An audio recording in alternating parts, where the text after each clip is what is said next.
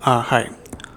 In this video, we are going to see about a classic image processing technique called Chroma Keying in OpenCV. You might have seen video shoots of movies where actors perform in front of a green background. Later, the computer graphic designers replace the green background with the background of their choice. We are going to see a similar example here. As you can see, I have a video of asteroids running in front of a green background.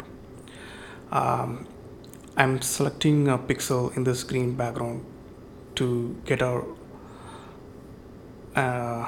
green pixel, and then I use a tolerance slider to get the maximum range of green values from this background. Now let's go ahead and process the output. So what it does is it creates a mask. It converts the green pixels to white pixels and converts the objects into a black pixels. So the mask is created, and later the mask is used to clip the foreground object from the original frame, and then clip the background image of our choice with and then add both these images to get the final frame where we superimpose the asteroids into the background of our choice. So let's see if that is done.